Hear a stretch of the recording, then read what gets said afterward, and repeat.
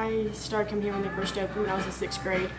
And then about 5 years ago I got a job here, working for Mike and Ellen Warrenburg. And just about 3 years ago actually, they decided they were ready to start working towards retirement, and we were talking about shutting the shop down. And mentioned to me about maybe taking it on, buying it from them. I can't lose this staple place in town. It's one place that people have to come and congregate and hang out, and it's been like a second home to me and a bunch of other people, so you can't lose it.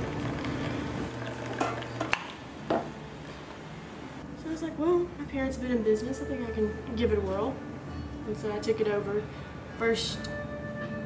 April 1st, which no one believed. Everybody thought we were playing some massive April Fool's joke when I told them I was the new owner. But I ended up taking on the shop just to be able to keep a community alive.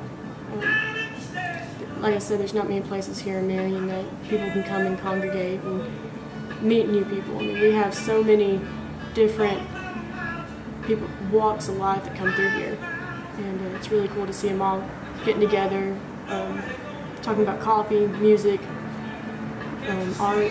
We've got one guy that's trying to get an art group together. We've got people that do, oh man, just the spectrum of different types of drawing. That's really cool. Different types of way of expressing themselves, and it's great to see everyone working together.